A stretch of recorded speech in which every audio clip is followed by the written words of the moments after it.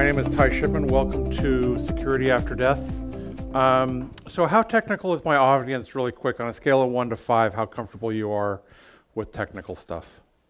Okay, so about half the audience, that's fine. So this, whoops, wrong way. Got to push the right buttons. I'm a security auditor.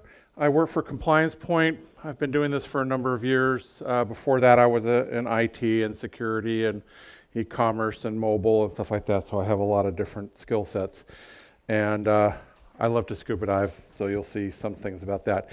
This talk is dedicated to my best friend, Eric Jacobs, who died last March, and his widow asked me to break into his computers because she needed files that were on his systems to do stuff, specifically passwords to manage his digital life and close it down. So this is a direct result of that experience. So in the past,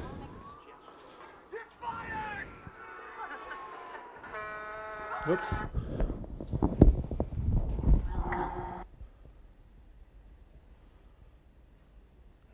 Okay, so my clicker here is not working, so just give me a second. Sorry about this. So the problem definition that we're going to fix is, how many passwords do you have? I've got to turn this off. This is really bad.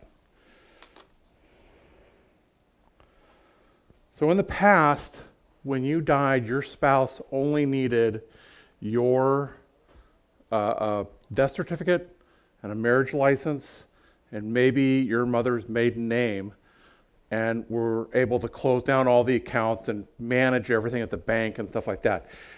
Today, that's not necessarily true because there is no way to recover passwords from like Facebook or Google or Yahoo and all the dozens of other digital environments that you currently have. So the problem space that I see is, how many passwords do you have? One? Show of hands. Just one password. 2 passwords? 3 passwords? 10? 20? 30? 50? 100? 200? 4? Okay, so 400 passwords. Yeah, I'm about 385. So how do you store these things? That's what we're going to talk about in the first half. In the second half, we're going to talk about how to share them. And then a third part of the talk, we're going to talk about how to recover from a catastrophic problem. So where do you store your passwords? Well, your brain. It's very safe, but like me, my brain's like Swiss cheese. I forget a lot of things. On sticky notes, they get glue, black books, files on your computer, maybe encrypted files on your computer. How about on your phone? Well, that's really great. Now they're with you, but you can't copy paste. You're encrypted on a phone. That's horrible because now you have to type in some big long password to get something that you can't copy paste. So single password, it's called superfederation. It's a really bad idea. We'll talk about that in a little bit. So how do you fix that? Well, you kind of combine all these things to get the best of all the worlds, and that's called a password manager, and we're going to talk about that. Superfederation, how many people have seen these things show up? Super convenient. They're really dangerous. If somebody cracks your Facebook account, they own you. There are better ways to achieve the same convenience. One of them is called the password manager or password vault or a keyring by multiple names. These are applications that are specifically designed to hold your digital life behind a super password that only you know, and then you can use those to access your digital sites that you're going to, Facebook, Twitter, Google, AWS, all those things. Not all key rings or password managers are created the same. Lots of features. So you really need to understand your feature set that you have to have. Browsers have password managers built into them. They're not protected by a password, and they're not encrypted. In Eric's case, that's how he recovered his digital life. He was using password managers on his browser. So I was able to get all those, give them to his widow, and she was able to close down all the accounts. So to find out more about password managers, go to Google, search for password managers.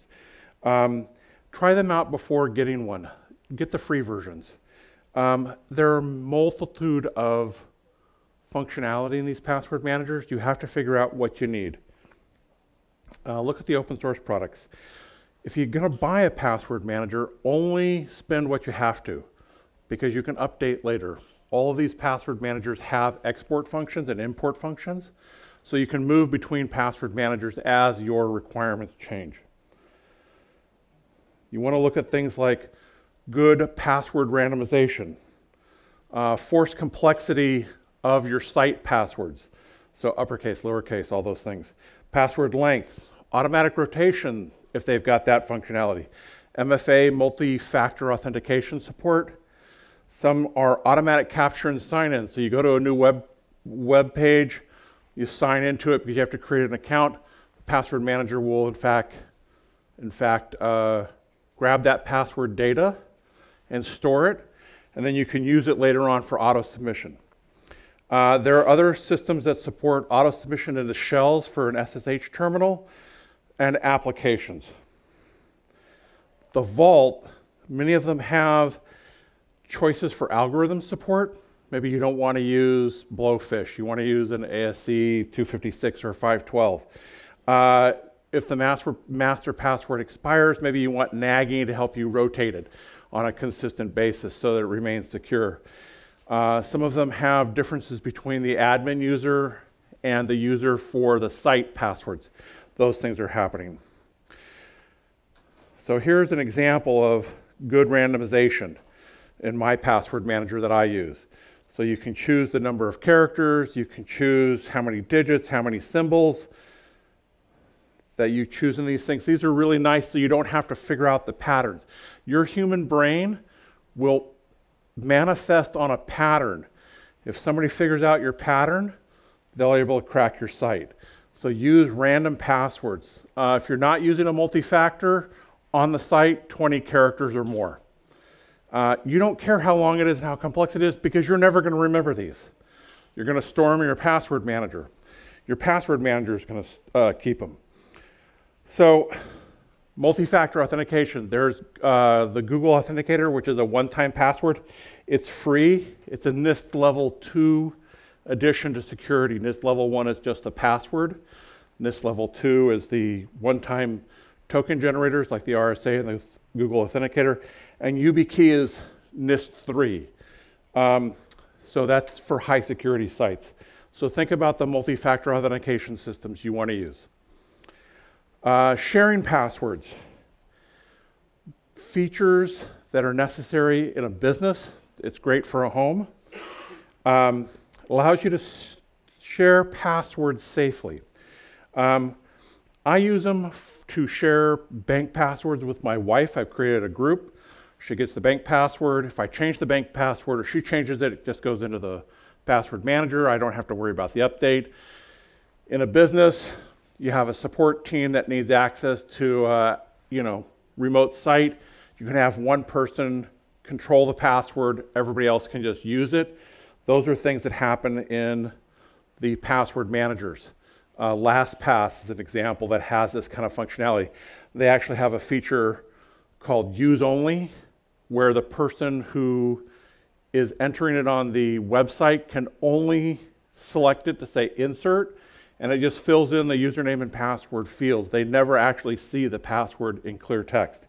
And then the normal read, write, and use. So what features might you want? You might want to store other things in your password manager besides your digital credentials. Passport IDs, driver's license, credit cards, pictures, PKI, keys, all these things should go into your password manager. Anything that you consider that you want to be secret. Other features, tags so you can group them. Multiple URLs are handy. If you're going to different sites that you're using some kind of federation, maybe like a company internal site, you can do all these things with. Auto submit versus wait is really important. Some systems have the ability when you choose it that it will go and insert the username and password and click the submit button for you. Others are username, password, and it waits because you're using a two-factor authentication system. You have to put in the two-factor system one-time password, and then you have to manually click the submit button to make it all happen. Hack alerts are very nice. In 2017, there were 230 million passwords leaked on 8 sites that were hacked that we know about. In 2016, 579 million passwords were leaked. It was kind of shocking when I started adding up all these things. So it's very likely that your password on one of these sites has been leaked and you probably don't know about it. The password managers maintain publicly disclosed hacks and disclosure lists, and they'll alert you to the fact that your password has been leaked on a site so you can change it before the company does a revocation on your password and forces you to do it. You need integration into Azure, AWS, handy things to have. Other policies, IP restrictions. I once set a password restriction that said, you can't use my password manager for my business if you're in China. You have to be in the United States or in Canada. I assumed anybody who went to China, and we had an office in China, if they used it in China, the Chinese army would get my password to my AWS system, and I didn't want them to have that. So I just said, you can't use it. So things to think about. Audit is a really important thing if you're running a business. Repositories, where should your vault live? On your local machine or off in the cloud? If so in the cloud, where in the cloud? What country? Important things to consider. Or both. I like it that way, both local and remote. Browser integration. You want to make sure that the browsers that you use support the password manager that you're going to integrate with. Not everybody is equal there. Multiple vaults and APIs. User management functionality. So here are some open source password managers. KeePass has been around for a very long time. I think 2008, 2009 is when they came out. They have hundreds of features and they work on just about every platform known to man. It's an open source, so somebody, if it's not there, somebody writes a plugin, donates it, and then it's there. Tons of features. Some of these things are very, very minimalistic. Some of these systems are minimalistic that you need to deal with, so you need to choose your password manager carefully. Commercial systems. Dashline, LastPass, those are ones that I have experience with. I'm not endorsing those. It's just I can tell you that they have some functionality that's very nice. There's a cost to these. The way you read this data set, because it's kind of complicated, is $0 for one user or $40 for multiple sites and platforms, $48 for an enterprise version of Dashlane, or you can go all the way down to Zoho for $84 for an enterprise license. So choose the password manager based on the feature set, pay the price. These are all the features they have and all the platforms they work on. Again, figure out your requirements, get the password manager that meets the requirements, and then change if you don't like it. Recovery of the master password. So in Eric's case, he never told his password to get into his computers to his wife, and then he died. And that's where I had to break in.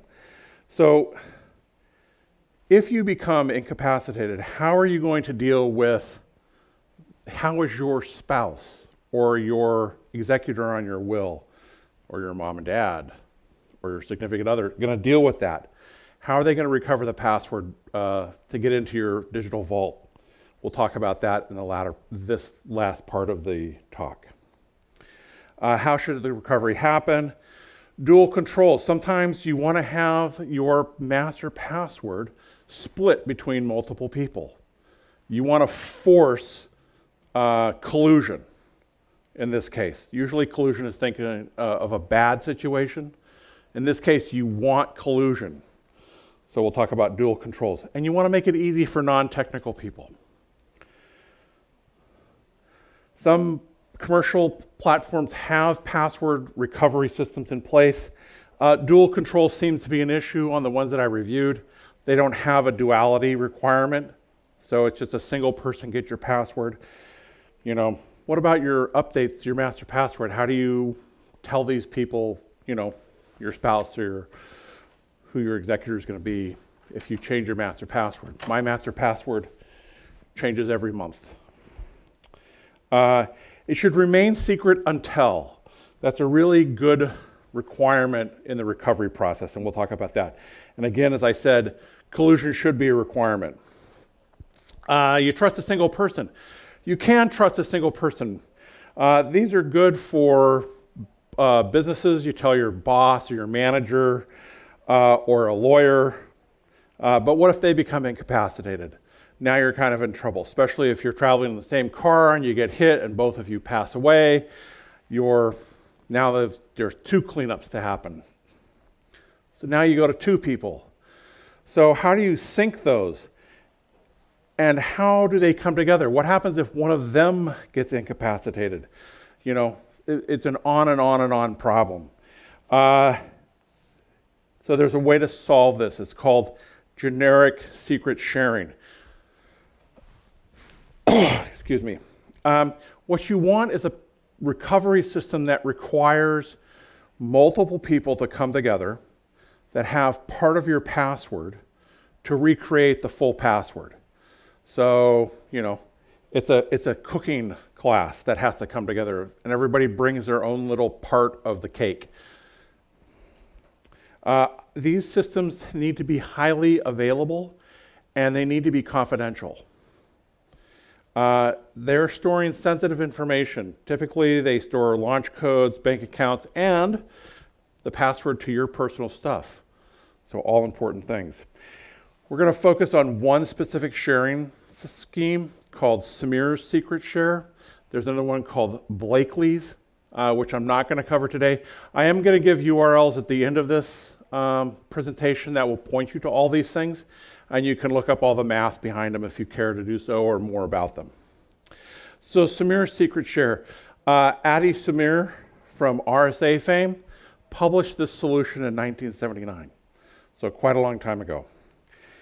Basically, you're taking a polynomial, you know, it's like x to the second or plus x to the third plus x to the fourth, to solve a problem, which are points on a graph which turn out to be parts of the password. You can look at the website that I'm going to reference at the end to really understand this. It's the most efficient algorithm. One of the key factors is that the shard, or the share piece, is no longer than the secret itself, which is important for input control. So if you have a 20-character password, the piece that you're going to give to your lawyer is going to be 20 characters long. The number of trusts and the number of shares can be large or small, and we'll talk about that. For instance, if you do a 2 of 3 scheme, which is 2 people have to come together out of 3 shards, you have 3 combinations to recover that password. A 2 of 5 is a recovery of 10 different ways. A 3 of 5 is also 10 ways, but you need more collusion. So it's a more confidential system. So here's an example of an input of Samir's share. This is the site that I referenced. I'll give you at the end. So I type in my favorite password. Not really.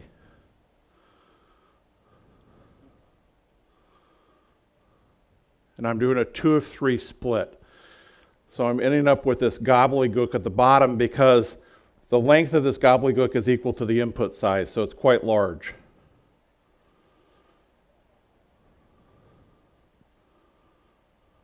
And now I'm going to recreate the password. So from the previous page, you saw that I did a 2 of 3. So I need 2 pieces to recover the password, at least 2 pieces. So if I have just one piece, I just get gobbledygook, which means the shard itself doesn't lead to the password. There's nothing in the shard that tells you the password. You need to put 2 or 3 pieces in there. So it's very nice because now you've got multiple people who know different parts. Any of them individually is useless. Coming together, they recreate your password.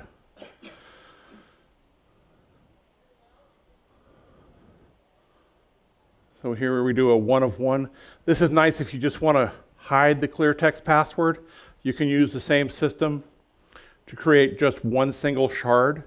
So the person doesn't know what the clear text password is. It's just a bunch of gobbledygook for them to type in.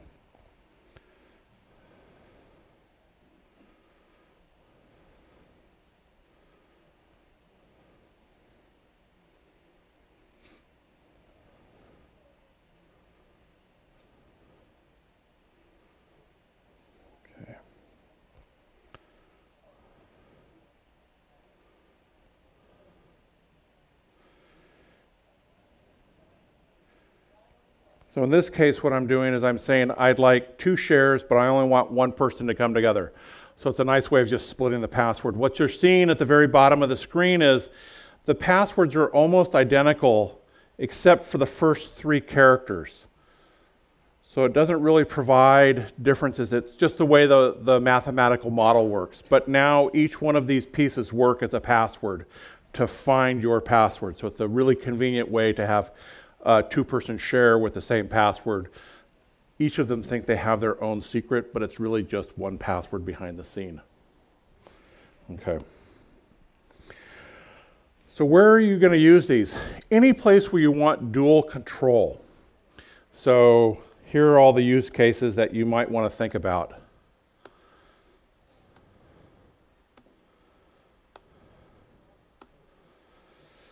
So we're going to look at in a minute, we're going to look at something here. So now what do you do at the end of this? Marvin, what do we do now? Yeah. Take a breath.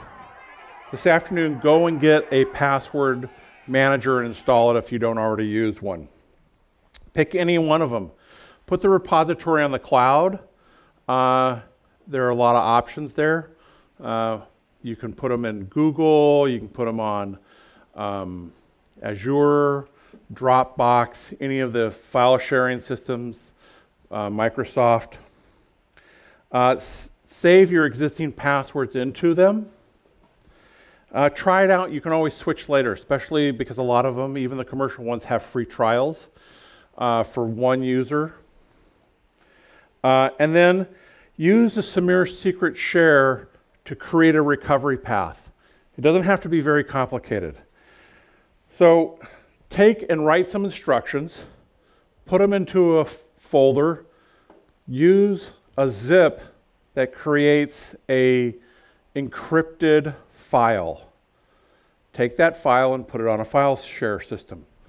Take the password, use Samir secret share to make 2 of 3 or 3 of 5, whatever your combination should be, and share the passwords, but give the people that you're sharing it, your custodians, access to the shared file. So if something happens to you, and tell them the names of the other people, right? So now you've got a way to recover the master password should you become incapacitated. So in conclusion, I was able to break into Eric's system and recover the passwords only because he was using a non-secure password manager. I was very lucky. I was very bummed that I lost my best friend, but I was very lucky in that sense. So how do you store passwords securely? Well, the obvious answer is use a password manager. You should get away from writing passwords on a piece of paper or trying to use a pattern. All of those things are breakable. Password managers are very easy to use and they're free. To share passwords, use groups or different vaults to share your passwords with people that you have to share them with for sites. Not your master password, but your site passwords. And then before you become incapacitated, use Samir secret share to create a recovery system. So if something happens to you, somebody has the ability to get in there and clean up after you. Any questions? Yeah, Richard. You mentioned YubiKey. You know, for the multi-factor. Yeah. Can you use 2 YubiKeys associated just in case you lose one or one that stops functioning? most YubiKeys have the ability to clone the certificate data, and those are either outside the password managers or they're built into the password managers to clone them. Some have that support built in, and some you just use a tool to clone your YubiKey. You can also have multiple YubiKeys control access to different vaults. So you can have, you know, a low security, a medium security, and a high security, and then those things which you just want to die and take to your grave with. So, you know, I use 2 YubiKeys. So. Thanks. We had one more question over here and then up to the front. Oh, okay. Yes, sir. I use a password manager myself, but they make themselves a very juicy target because of centralization of your entire life. How do you recommend limiting the risk if your entire password manager is compromised? Choose a strong initial secret key so that it doesn't happen. If your entire password manager is corrupt, you know, taken and broken, at least you know the sites you have to go and change very quickly. You know, you're not going to forget something. The password managers typically are storing the passwords in a file that is encrypted with, you know, ASE 256 or 512 or Blowfish. So the work factor to, you know, twist those out is pretty high. So you have time if you know that it's been compromised. The whole idea is, you know, to choose, you know, like use two-factor, right? That's a solution. Use a one-time, an OTP, like a Google authenticator or an RSA key or a YubiKey for access to your password manager. That helps a lot. But then just choose a good, strong password along the way, you know, 16 characters or 20. And realize your master password doesn't have to be completely random. It can be a phrase that you can remember. So, 1 second, we've got to get the mic to you. Aside from securing your master password to make sure they can't break into the overall key management store, what kinds of things should you be looking for in terms of the security practices of the password management, the company that produces the software for the password management? Because there are various attacks that can disclose individual site keys, or, you know, once you're signed into that password manager, other exploits against the browser extensions, et cetera, yes, like that. So, you know, most of them use JavaScript to be able to inject things into the fields. There have been exploits found against some of them. You know, there's other possible ways that, I know that some browser makers are talking about APIs in the future to make a more secure way of dealing with that instead of exposing through injected JavaScript. Just what are your thoughts on that part of the equation? So basically the question is, how do you stop some kind of injection attack on a browser from getting access to either the site password or, you know, in the worst case scenario, back into your password manager? There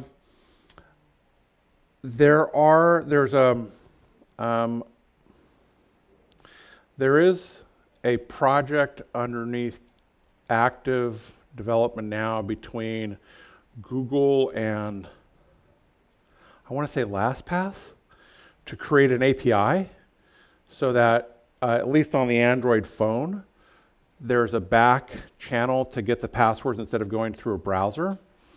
I suspect that you're going to see something like that on all browsers in the future for better integration to specifically stop that exploit. But I don't know what's happening. The other way that I would say to do that on highly sensitive sites is use a combination on that site of a one-time password along with the password that's in the system, because then you have to crack both. You have to crack, you know, the password manager, you have to inject, and you have to take over the phone or get the one-time password master system. Do you know if any of the password managers support a flag that says whether or not that password can be autofilled versus something that you have to copy and paste manually? Yeah. That's the idea that you basically set it up not to auto-submit. And so you can just, go and disable the URL so that it doesn't recognize the site, so it doesn't do an autofill. And then you can go and copy, the password from the system into the page if you want to do that. So that's a way to achieve that goal. In the back. We'll come back to you in just a second. Go ahead, all the way back. You've recommended two-factor authentication for using sites. However, if you, say, disappear and your two-factor authentication is located on your phone, providing a password or master password to access your password vault is a little bit incomplete to access sites that might be guarded by two-factor. How would you recommend somehow being able to provide 2FA or MFA keys to those people you've trusted to your recovery in the case of your disappearance or untimely demise? I'm sorry, I didn't fully comprehend the question. Sure. So if I disappear and I have my phone with me and I provide my password to recover for those people to take care of my affairs, they can't access, say, my Facebook site, which is guarded by 2FA with Google Authenticator on my phone. Okay. How does one get around that or somehow provide another entrance for sites that are protected by two-factor? Perfect. So the idea is that if you're using if you're using Google Authenticator, you have to initialize the Google Authenticator when you first enroll on that on the site. And there's a GIF that shows up. Take a screenshot of the GIF, put that in the password manager.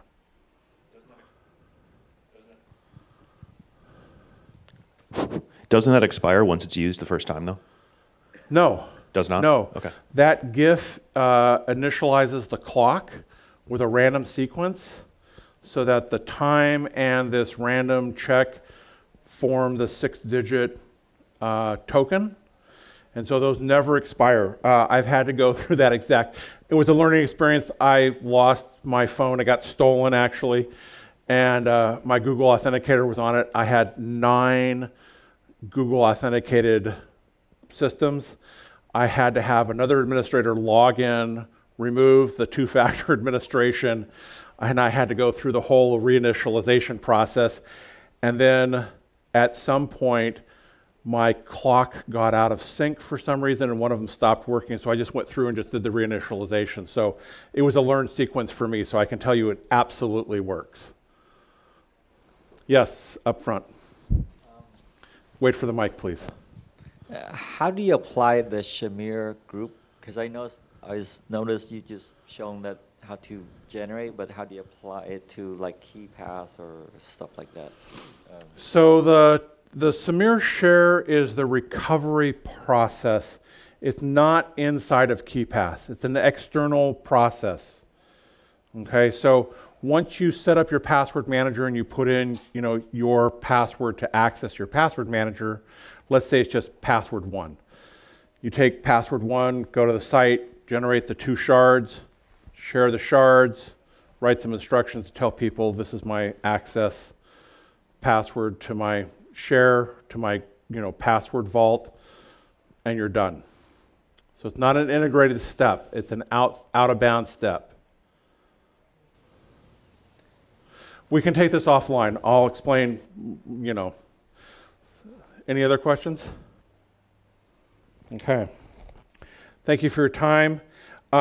All these slides, you can take a picture of this slide here if you need to. It has all the relevant information. I'll leave that up. And then this is on my LinkedIn page, and you can just go there, as well as the OWASP is publishing all the slides when they publish the video. Take a picture of that page. My LinkedIn will have these slides in about 2 hours, and you can go and get them. And you're always welcome to email me and ask me questions about this stuff. I don't have a problem sharing.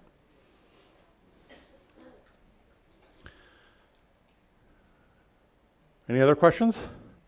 We're done. Enjoy your lunch. Thank you very much.